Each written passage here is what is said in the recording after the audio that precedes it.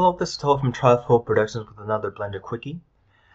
And today's tutorial, I'm going to show you how to make a tire low poly, really easy in Blender without any problem. But before I start, I would like to say Happy New Year to everyone. Hope you guys had a great and safe New Year celebration and great 2020 to everyone, and have a good time. And also, let's get this tutorial started.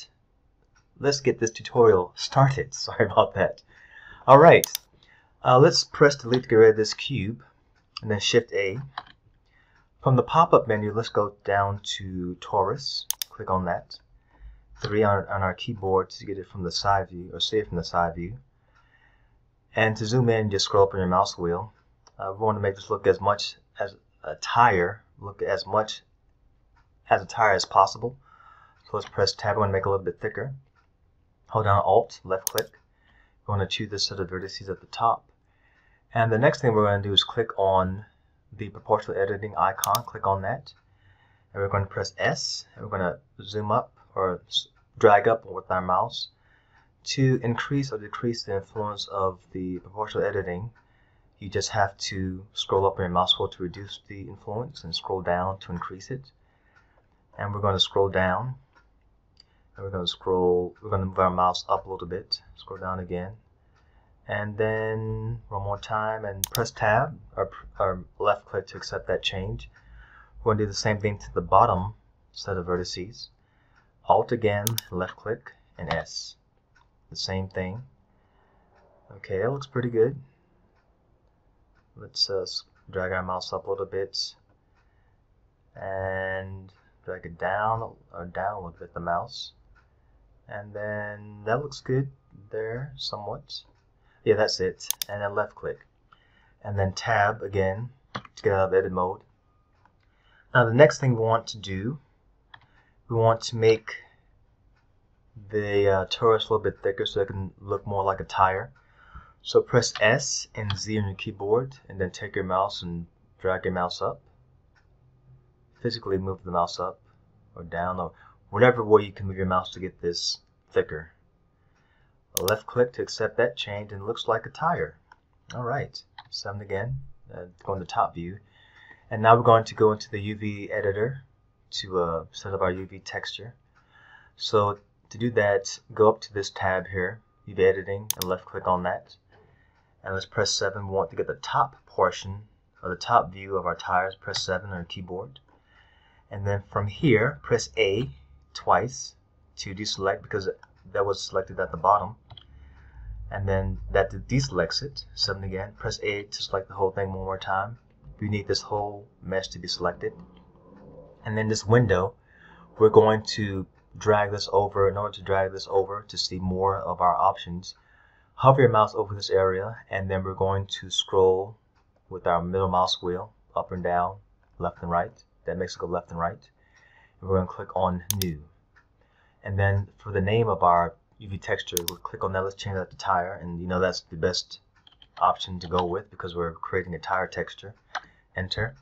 And then for the generated background, we're going to click on UV grid so we can see. The grid actually helps us when it comes to laying down the texture visually, because it's a very good visual representation of how the texture is going to be laid out. And these two things are important. In Blender, for some reason, you have to save your image twice. You have to save the grid and save the image also. If you don't, if we were to just save this, click File, and Save, and we opened up Blender again, you wouldn't see anything at all here at all. What I mean by that is, let's click on U. And then we're going to go down to Project from View from the pop-up menu. And then from this, our grid here, let's press A to select this whole mesh and scale up. Let's turn off our proportional editing first. S to scale up. And then we want to make sure that that layout fills out the grid properly from end to end. So let's left click to accept that change. Now if we were to press File and Save at this point and open up Blender again, this would disappear. This wouldn't be here anymore. For some reason, I don't know why that is, but that's just how Blender works. So in order to avoid frustration and frustrating yourself, this is what you have to do. Click on Image and go to Save As. Now for myself, this is like the 10th time I've done this tutorial. I've redone it. So I already have this file set up. So set up a folder. I've set mine up on my desktop. So set up your folder, and I'm going to save it as tire PNG, save as image. And the second step is UV, export UV as layout. Go to that same folder, and I'm going to click on that name of that file because I want to change this to tire UV layout just for the sake of simplicity. Tire UV layout. Enter. And once that's been accepted, now if you press File and Save, this will appear. That's how you can avoid frustration. So as I mentioned before, if you do not do those two steps and you save it as it is, you're going to lose your UV layout. Now the next step is that we're going to go into Photoshop. If you use GIMP, use whatever photo editing software you use. Open that up. I use Photoshop. And this step is pretty simple, pretty straightforward. We're just going to lay one image on top of another. And that's going to be laying the UV layout on top of a tire image. Okay, might take, in this process, like I said before, I don't know if I've mentioned it, but this process helps with keeping the vert count down on your mesh or your models. So if you want to animate it or import it into a game, it'll work a lot easier, a lot better. There won't be much lag or any lag at all. Now from here, I'm going to open up the folder where I've saved that UV layout. And you want to import the UV layout, not the grid. This is what you want to import into Blender, or into Photoshop, I mean. So left click and drag that over. Excuse me. Let that open up. And I've got a tire here. Image of a tire, and I'll leave a link of this in the description below this video. So we're going to do the same process. Hold down your left mouse button and drag it over and let that open up.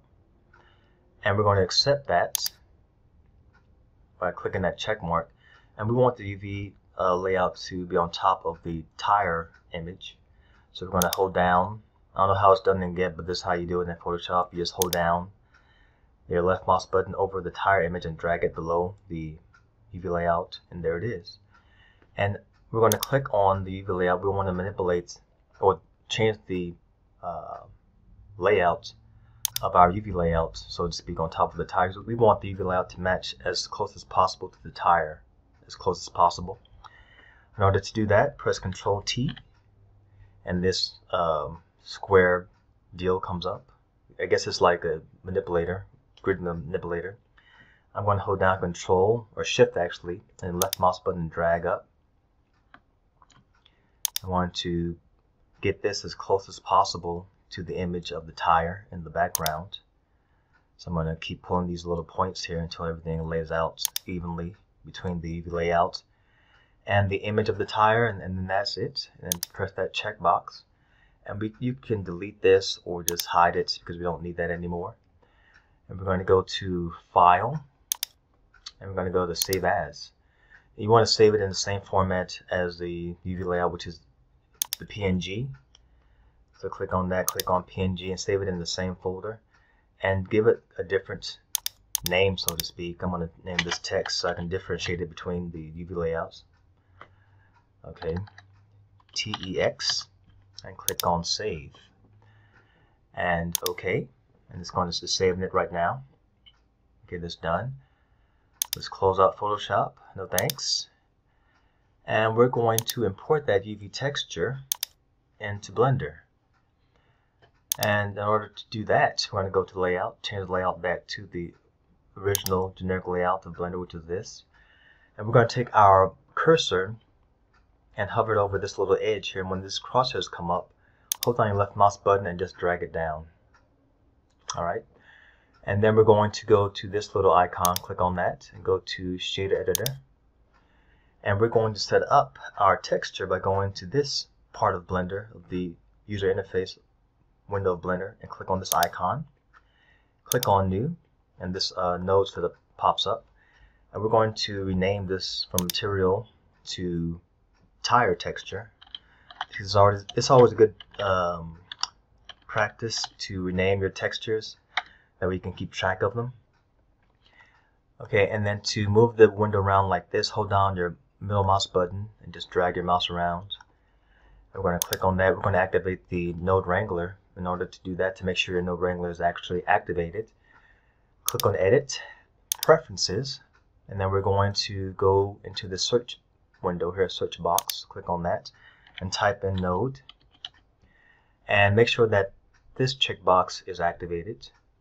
Okay, let's close that out. Mine is.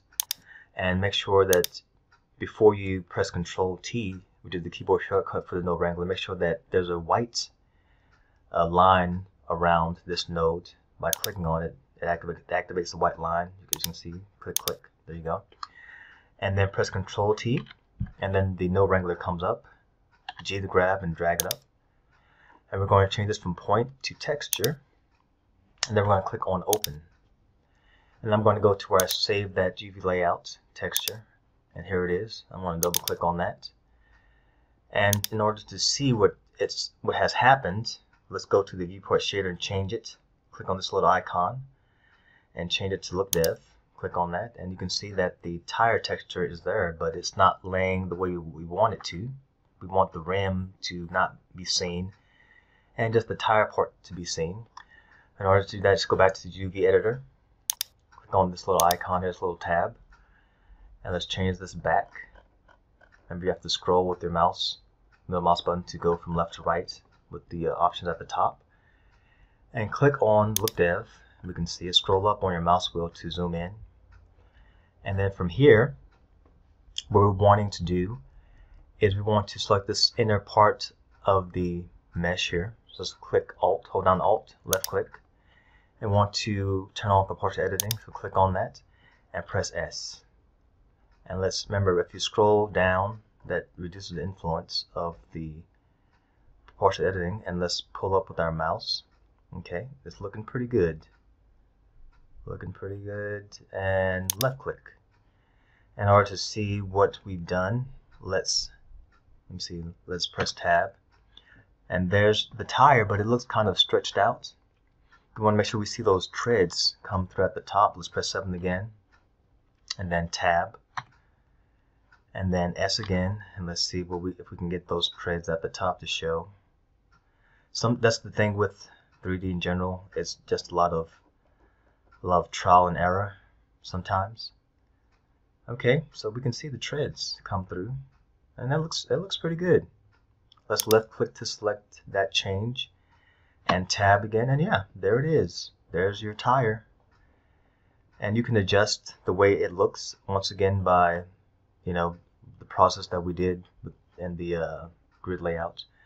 And the good thing about this is that you can actually see the treads are going from one end of the mesh to the other, which is what we're looking for. So that's something that is helpful, because when you're doing this in terms of applying this to a vehicle in a game engine, I mean, you're not zooming in on the tire at all. You're just looking at the tire from a distance.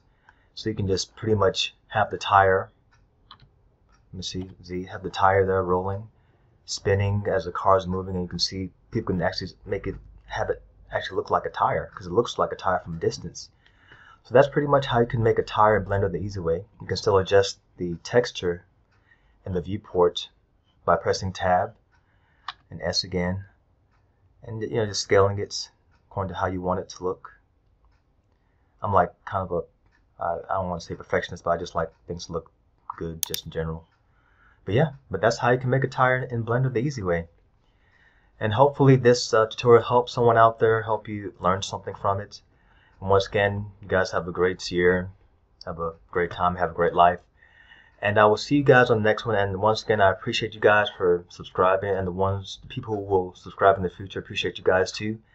And I really thank you guys for your support. And I'll see you guys on the next one. Adios.